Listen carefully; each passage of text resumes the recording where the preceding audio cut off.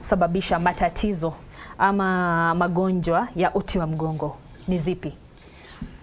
Kuna vitu mingi sana. Nikienda na percentages. The majority ni kwamba accidents. Hapa Kenya ajali za barabara ndio mingi sana, inasababisha injuries kwa spine. Especially vitu kama motorbike. Kwa sababu pengine mtu anaenda kwa kazi mno, kuke kwa bikibiki, wanapata ajali ya mgongo. Accident, road accidents kawaida tena iko na alama mingi ya injuries ya spine. Apart from that, kuna vitu mingi tena kama tumors. Tumors inasababisha a lot of injuries to spine kwa sababu inafinya uti wa mgongo. Uvimbe kwa uti wa mgongo. Alafu degenerative is also degenerative vitu kama wear and tear. Yani discs zinaisha, pengine mfupa zinaanza kupasuka. Hizo zote